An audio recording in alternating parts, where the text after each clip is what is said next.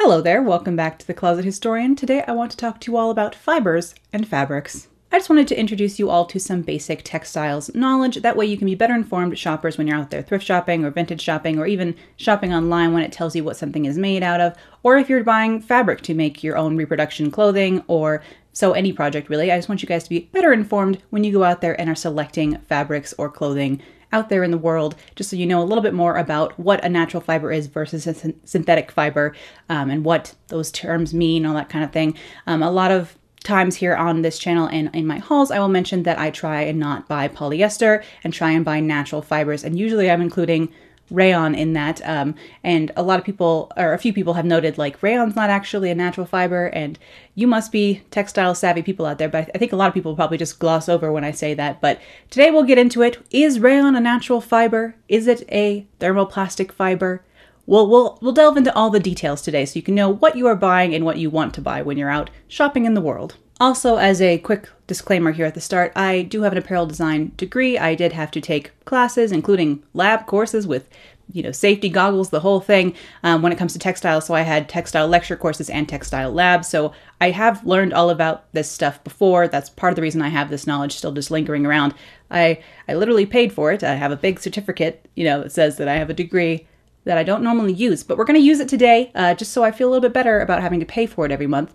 So that'll be good. But a lot of these things I learned back several years ago now in university, so I may be a little bit rusty. I may not use the exact terms for something like fiber versus, I don't know, like thread, or thread versus yarn. Sometimes, especially with like thread and yarn, I know when it comes to fabrics, there's like specific terms for these things, like what warp threads are versus warp yarns and things like that. But like all those kind of super detailed things, that's just not really the kind of pedantry we're getting into today. I just want to go over a basic overview so that people can have a better understanding of fabric and textiles in a very general way for people who haven't had to take textile courses.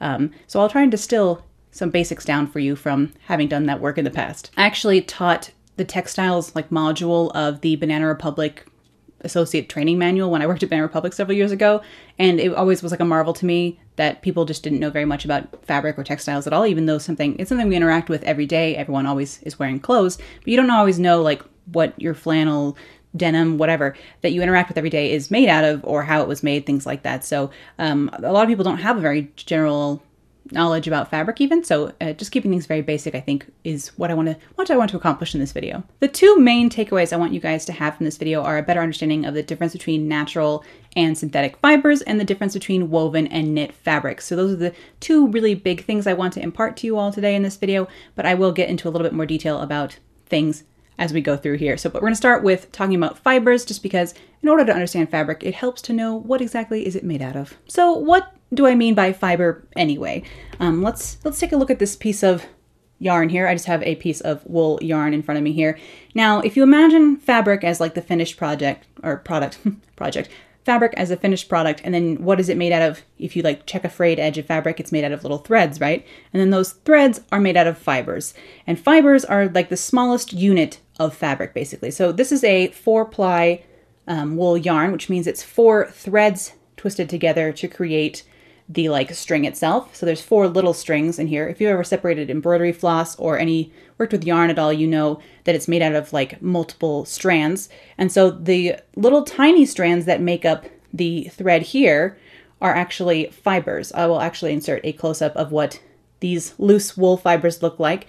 And these fibers are, in this case, wool, so they're a sheep's fur, basically. And if you imagine if you've ever seen a Pantene commercial where they show a close-up of human hair, where it has those little scales, and usually the Pantene is making them lie down smooth again. All wool fibers, or all hair fibers, have those little scales on them. And so if you were to take a microscope to this is what it would look like. And so they stick together quite well because those little scales sort of latch on one another, which is why it's easy to spin wool into a thread, into a yarn. But these little fibers, basically, it's just like taking fabric down to its smallest component. So the smallest component of any finished fabric is going to be the fiber that the threads are made out of. But most natural fibers are staple fibers like this. They're just shorter fibers. That's why you actually get pilling on clothing. It's because some of the fibers are escaping from the yarns, and then they just get, when there's friction applied, they ball up on the surface. So that's why you get pilling on things, is usually because of staple fibers sort of escaping the fabric, the structure of the fabric, the structure of the threads. And a lot of time you'll get pilling on something that's like a blend. So the filament fibers, if you have like a poly cotton blend and you have filament fibers for the polyester and then staple cotton fibers, a lot of times the staple cotton fibers will escape from that polyester thread and the poly will stay fine, but then this cotton gets balled up on the surface. So that's why you get pilling on some things. I actually did have to do pilling tests in my textiles lab where you would put like a little square of fabric into a machine that would just rub it until it pilled, and then you could see like the percentage of pilling on a fabric depending on like the percentage of a blend. Let me tell you, those were riveting classes, just riveting. But those are just two terms that I will use when I'm talking about fibers here. Staple and then filament fibers basically just means short fibers and then long fibers. Of course, when it comes to thermoplastic fibers or synthetic fibers, they're just being made by a machine. And so instead of like, there's no reason to like chop the fibers short. You can make them as long as you want when you're extruding them, which is how, polyester fabrics or fibers are made. They're extruded through sort of like, if you imagine a shower head, only much smaller. And then you're just like extruding that plastic through very, very tiny holes. And then you're ending up with little manufactured fibers. But of course you don't have to cut those short. You can keep them quite long.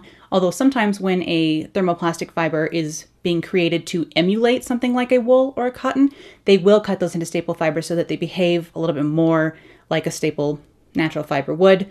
But again, that's getting a bit into the weeds here. So that's what fibers are and like the difference between staple and filament fibers. So let's go over what are considered natural fibers. So the main natural fibers are going to be cotton, of course, from the cotton plant. We've all usually seen like cotton balls. Looks like kind of how cotton grows. I'll put images of cotton here on the screen. Under a microscope, cotton fibers actually have a kind of almost DNA strand looking like double helix twisted appearance to them. And that again helps the fibers like lock together and create kind of strong thread, which is nice. So they look interesting underneath a microscope as well. I'll try and include microscope slides for each of these fibers too, just because I think it's interesting. That might be nerdy of me, but I think we've learned here on this channel enough that I am a little bit of a nerd, so it shouldn't be a surprise. Another natural fiber derived from plants is going to be linen or flax, which is another plant product. It's kind of from the stalk fiber beaten down, or at least in the past it was beaten down out of stalks or like branches of a plant, of the flax plant in this case. So linen is another plant-based natural fiber. Another natural fiber is going to be silk, of course, and those are going to be individual filament fibers from each silkworm cocoon. So each silkworm will create a cocoon to turn into a moth. And sadly, in silk production, we don't let that happen because if they crawl outside of the cocoon, they usually destroy them and destroy the filament nature of the silk fiber. I'm sure there are probably like super vegan friendly silk manufacturers out there who do let the cocoons get destroyed and then just use them as staple fibers. I'm not sure. I'll have to look into that. If I do find anything on that, I'll include the link in the description. But most of the time, the cocoons are like boiled or something to kill the silkworm inside because they want the cocoon. And those fibers are extruded just like spider makes their web. So little tiny strands, if you imagine a spider web, little tiny filaments, fibers are created when a silkworm makes its cocoon, and then each cocoon they'll take several cocoons and then make a thread out of it. I'll try and put a video below of how this is done because it is quite fascinating and interesting and such a fusion of like nature meets industrial machinery that is kind of a marvel. So I'll try and put links in the description to how different fibers are turned into threads because that's all very interesting if you want to get nerdy about this kind of stuff. I find it quite fascinating, so I'll put that in the description below as well. And then of course there are wool fibers, which are from sheep usually. Of course, there are different types of wool fibers like Angora or Cashmere, different types of sheep out there. There are also like really specific small, a lot of people who do fiber arts, if you do any kind of crafting like knitting or crochet and you've been to like fancy fiber shops, sometimes they'll have all kinds of different wools from different animals. And the softest one I've ever felt is from an animal called the Paco Vacunta. I will put an image of this very cute little llama-ish creature here. They're like adorable, but the fibers from those from their fur is like the softest thing I think I've ever felt. I haven't delved into the animal rights research of this, of wool in general. Some people don't wear wool at all, and I understand that, but I just wanted to cover it, of course, as part of our basic textiles knowledge because it is one of the major natural fibers. So those are the major natural fibers, and then you also do have synthetic fibers. Synthetic fibers, the most common ones we think of when it comes to synthetic fibers are thermoplastic fibers like polyester, nylon, acrylic, spandex. Those are the major like brand names of thermoplastic fibers that most people have heard of before. And of course, polyester comes with its own set of issues, which I will read a quote for you now from Wikipedia, which when I was doing research for this video made me a little bit sad, and that is that polyester is a synthetic petroleum-based fiber and is therefore a non-renewable carbon-intensive resource.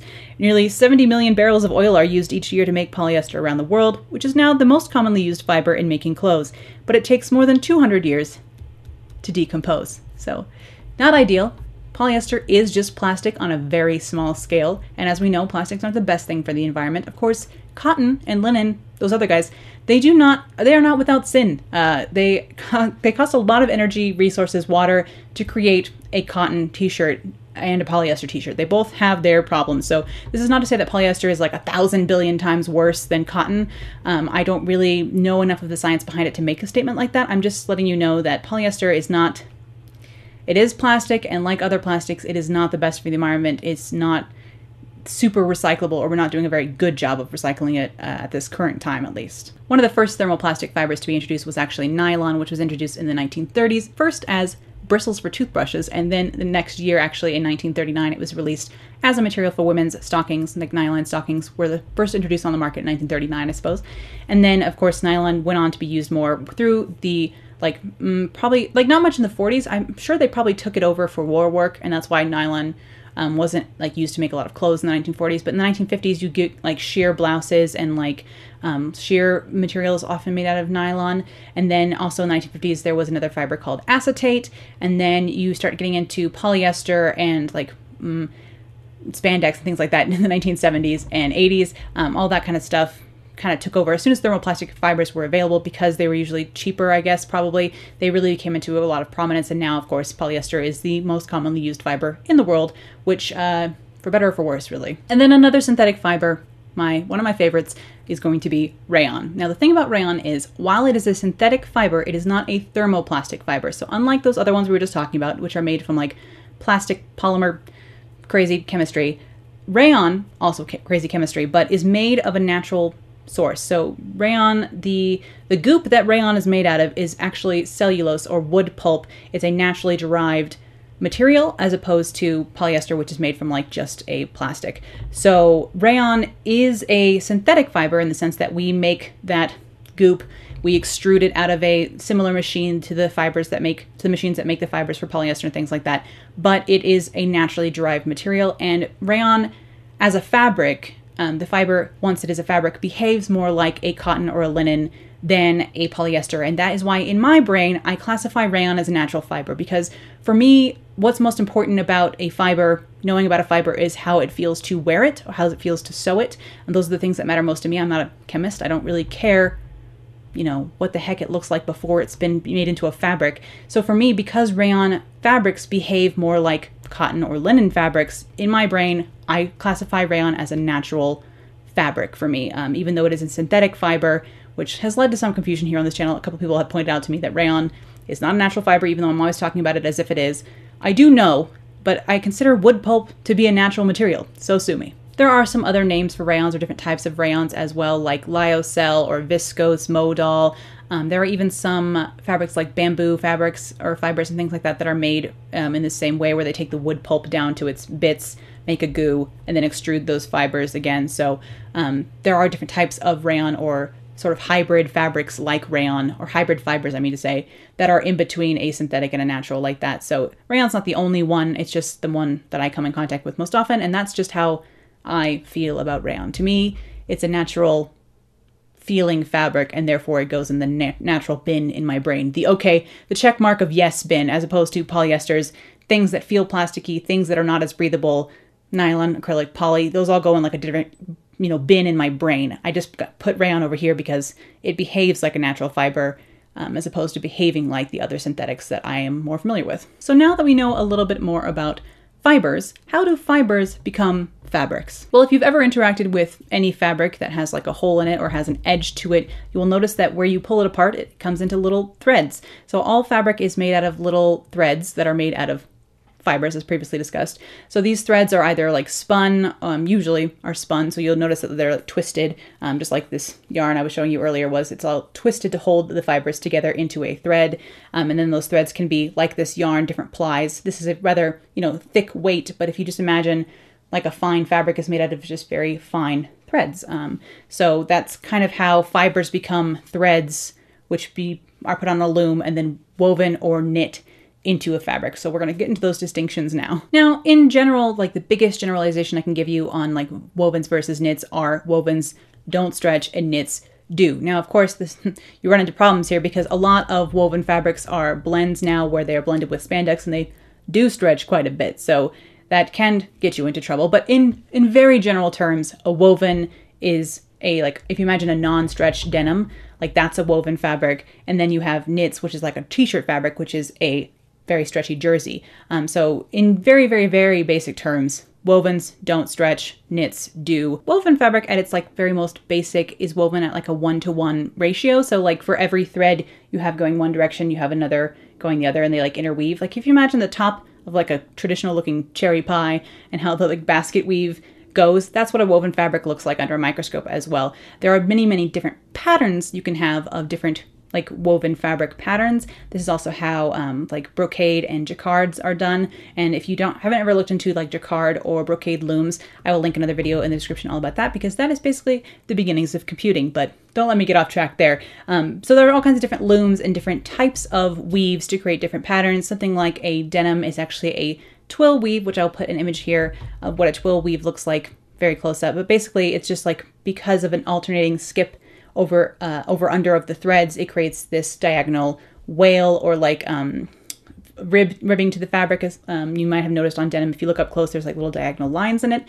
That's because it is a twill weave, also used for things like khaki pants are usually twill. I use a lot of cotton twill in my sewing as well. It's got that good like hardy adventure kind of safari look to it, so I use a lot of twill in my own sewing. So let's look at a very basic woven fabric. This is just going to be a little square of cotton muslin. In woven fabrics, we have a couple of extra terms you might want to know if you want to give it fancy. If you can imagine with me a roll of fabric coming off a loom, the threads going in this direction are going to be called the warp, and then the perpendicular threads are called the weft. So on our small square here, how do we know which is which when they seem very similar? Well, it helps to look at the fabric right off the bolt or roll. So here's a larger piece of the same fabric where we can see the edge, where it was like the edge of the bolt has what's called selvage. The selvage is the very edge of the fabric as it comes off the loom, so the two like right and left sides of it, and is often woven a bit tighter and the threads closer together than the main body of the fabric. So the direction or grain of the fabric can be more noticeable in some other weaves. This one it's kind of harder to tell just because muslin is very super basic. And some fabrics like velvet have a nap to them where the fabric looks different from different angles, and sort of the fur of a velvet like lies down better in one direction or not. So when cutting out a sewing project, it's important to keep in mind the grain or the nap of a fabric so that the resulting garment hangs correctly and doesn't look mismatched even though it's all from the same fabric. So if you cut the front and back of a skirt, for example, you want to make sure that the waist and hem are like aligned the same way on a piece of fabric. So if you have a piece of fabric and like you have your skirt pattern, you don't want to do one like this and one like this really, because they might hang differently. Although those are both cut on the straight grain, it's still kind of best if you can do them both the same direction. So whenever possible, do try and do that. Sometimes it doesn't super matter, but on fabrics like a velvet, for example, it really does matter that you have like the waists on one side, the hems on the other side, basically. So you have those pattern pieces going the same direction on the fabric, just because when the light hits a fabric, it can look different if you have one skirt piece going this way and one going this way. At the side seam, you might notice that it looks like almost two different fabrics, and that's just because the light is hitting the weave of the fabric differently. And so you just want to keep these kind of things in mind. A lot of times on pattern instructions, it will tell you how to line up your pieces with the grain of the fabric. There'll be like cutting layouts and things like that. So if you're newer to sewing, they usually will have instruction on that kind of thing. And then you just kind of get used to it the more you do sewing projects, basically. There is one more term that I think you need to know while we're looking at our square of fabric here, and that term is bias. You may have heard the term cut on the bias before, as dresses are often referred to as being cut on the bias. Bias is the diagonal of the warp and the weft here, so like the direct 45-degree angle between them, and woven fabrics often stretch most on the bias, which means if I have a skirt front here and I cut it on the bias instead of on the straight grain, it will hang differently over the curves of the body. When I think bias, I think of like 1930s slinky dresses, because they're usually cut on the bias to hug the curves underneath, basically. So bias just has a lot more flexibility in it. Sometimes certain things are cut on the bias or cut on the straight grain for a desired kind of fit or effect in the end garment. Something like really very flowy and then yet also very body conscious, usually cut on the bias grain of something. So when we say things like chiffon, jacquard, brocade, twill, satin, those are all different types of fabrics, but they can be made out of any fiber. So you can have a cotton twill, a silk twill, a wool twill. So a twill fabric has its own sort of properties. It's usually a little bit stiffer, for example. It hides soiling well, which is why it's used for denim. But you can make those different types of fabrics out of different fibers. Also things like chiffon. You've probably interacted with a silk chiffon and a polyester chiffon before. Polyester chiffon is a lot more durable than silk chiffon, which is super delicate and, I mean, gorgeous, but very floaty and like hard to sew with and harder to not get holes in it, things like that. So it's a much more delicate fabric, whereas when it's made out of something like a polyester, the same fabric has very different properties. So those all are different types of fabrics, but not necessarily like when someone says, I would like to be something made out of silk, that is a fiber. It doesn't really mean like, I want something to be shiny. Like when you say silk, it can be silk twill, it can be silk velvet, it can be silk satin. So silk is a fiber, satin is a material, a type of fabric, basically. And you'll hear me talk about cotton sateen a lot of the time, and that is with a satin weave. So satin, twill, those are types of weave, the way the fabric is, the threads are arranged in the weave of the fabric, as opposed to anything about the fiber. So I've used silk twills, wool twills, cotton twills before. So just know that those are our fabric terms and then fiber terms. And like you take one from each bucket, as it were. You have a silk twill or a cotton, sateen. We could do this all day, talk about the different types of fabric, but that I feel like is like a separate video. So if you want something like that, do let me know in the comments below. But the only other one I want to mention is crepes. And crepe fabric is got a sort of like, it's not rough, but it's like rougher than like a sateen, for example, if you were like feeling it very up close. But crepe fabric has this sort of matte finish, pebbly almost texture up close. I will include a close-up of what some crepe fabric looks like to show you guys. And I only just mentioned this because it's a fabric that is often used in like 1940s dresses or mentioned in vintage clothes. A lot of 30s and 40s dresses were made out of like a rayon crepe or a silk crepe. And sometimes you will hear about like silks that are a satin faced crepe back. So it'll have like a satin finish on the front of the fabric and a crepe finish on the back.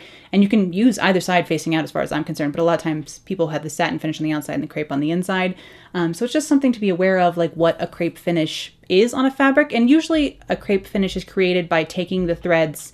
And if you think of a yarn like this and you have it twisted a certain amount, and if you over twist a thread, it starts like bunching up on itself.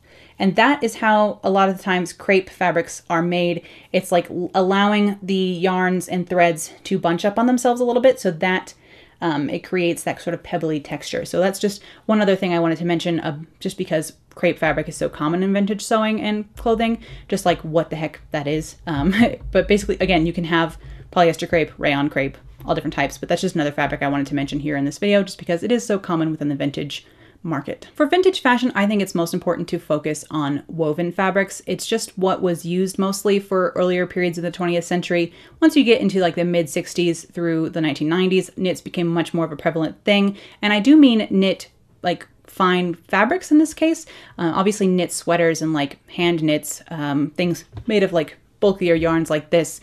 Sweaters were very common in the 1940s and 50s, especially, cardigan sets, things like that we are all familiar with. Those kind of knits are definitely popular in the earlier mid-century periods, but things like fine jersey or like just stretchy knit fabrics like t-shirt fabric, if we think about like jersey fabric, that was just less common in the earlier half of the 20th century. So I don't ever really sew with knits, and it's not like I actively like super avoid them. Like if there was a knit dress in a great, very 40s print, that is actually quite accurate. They did a lot of knit jersey dresses in the 1940s. It's just not something I like to sew. Sewing with knits is like a whole different animal, in my opinion. They move around a little bit more. You need different needles. So I don't do a lot of sewing with knit fabric. But again, I of course do just want to mention it so you guys can know what the difference is and be informed when you're doing your own sewing and shopping in the future. Knit fabrics are different from wovens because instead of being like an interlocking basket sort of weave structure, it's one long continuous thread that is looped. Like if you have ever done any knitting or crochet, the structure of it is a little looping structure. So the yarns, the threads are manipulated in a completely different way from wovens. And the loops are what give the fabric its stretch. I will actually show you a close-up of like a plain knit from an old sweater I abandoned. So this piece of hand knit fabric, if you will help me show you. Knits are made with like one long continuous thread. You pull on that baby and the whole thing can unravel. This is why a hole in a sweater and a hole in a blouse are two different animals. In wovens, you can darn or patch a hole. In knits, you've got to kind of like contain the situation and find the loose ends or else risk the whole thing unraveling like this. Knits stretch because of the looped nature of their construction. Because of those loops, there's a little bit of give, and that helps give them that very stretchy quality. There are two-way knits, which only stretch in like one direction, and then four-way stretch knits, which are stretch both like high up and down and then side to side as well, or like all directions basically. Four-way stretch fabrics are things like very spandexy, almost like dance or swimwear material. It's what we think about in that. A lot of jersey only stretches in one direction, or at least a lot of the jersey I've interacted with only is like meant to stretch in one direction as opposed to the other. So you will come across two different types, like two different main types of knits there. Crochet also does stretch because of this sort of looped construction, but I don't think there's any fabrics that are made of crochet.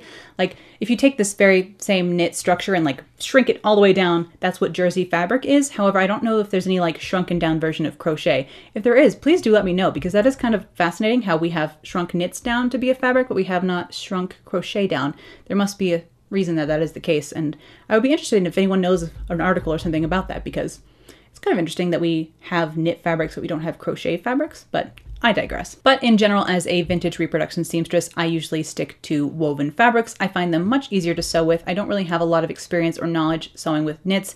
It's not something I do often enough to feel confident in, so I really do just stick to wovens, and because they're quite historically accurate, I find that that works for me in my vintage reproduction projects. So natural fibers and synthetic ones, wovens, and knits. Now we kind of know a little bit more about the distinctions between the two. Garments made of cotton, silk, rayon, linen fabrics are always just going to look a little bit more authentic than garments made in polyester. And sure, there are authentic 1950s nylon blouses, and of course those look very vintage because they are literally from the 1950s. But as a general rule, items in natural fibers, fabrics made of natural fibers, are going to look more authentic just because they didn't have polyester in the 1930s and 40s. So anything poly is just going to look a little bit off no matter how authentic the style of it actually is, because the fabric just doesn't have the same like subtle like drape and sheen and look of a natural fiber. I find it just never looks quite as authentic. And again, authenticity isn't the end all be all in vintage style. Maybe you aren't even after a very authentic style, and fair enough, totally. But if you are looking for a more authentic look, try and stick to natural fibers. That's my biggest recommendation when it comes to natural versus synthetic concerning authenticity of a vintage look. The same goes for choosing fabrics for sewing reproduction clothing. You're going to want to choose natural fabrics, or like something like a synthetic like rayon over things like polyester. A silk chiffon is going to look so different from a polyester chiffon not to the, I guess, very, very like general public, but to anyone who knows a lot about vintage, it's just not going to look the same. It won't have the same authentic like drape and feel as something that is actually the real deal. Like a 1920s dress made out of polyester is just never going to look as authentic as a real silk one would, which does rack up the price a little bit. Things like silk, wool, these fabrics cost more, I know, and they are an investment. And of course, I've made tons of like polyester chiffon 1920s dresses in my time. I have a few of them up in my closet still. Sometimes you just want a dress and like the print is cute, and even if it's poly, you just go for it. I understand, but like if you're after an authentic look, experience, recreation, you're gonna want to go with the natural fiber, the fabrics that they used at the time. So of course, when we're doing our reproduction sewing, a lot about that is very vintage, in the sense that like a lot of